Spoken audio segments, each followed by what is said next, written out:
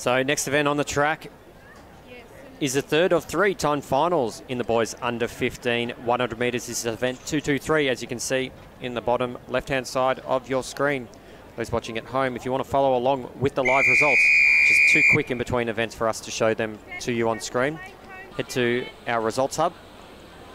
Show you events as soon as they are, but introducing our competitors in lane 1, Massimo from Geelong. Lane 2, Thomas from Essendon. Lane 3, Jeremy from Cranbourne. Lane 4, Ben from Corio. Lane 5, Mitchell from Bacchus Marsh. In lane 6, Max from Keilor. Lane 7, Ferdinand from Berwick. In lane 8, Chanachai from Keilor. Lane 9, Christian from Shepparton. Lane 10, Jesse from Warrnambool. Good to see quite a few familiar names of athletes who have competed throughout this Commonwealth Bank State Track and Field Championships. Max Busuttil from Keilor comes in with the fastest seed time. He's in lane 6.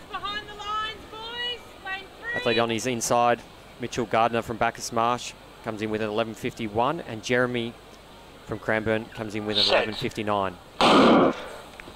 Underway, it's our Bacchus Marsh athlete. That's off to a great start there.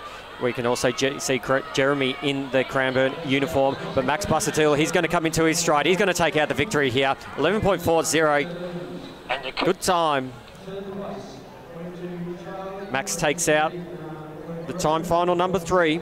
Suspect the fastest time as well for the boys under 15 100 metres. Check out Results Hub.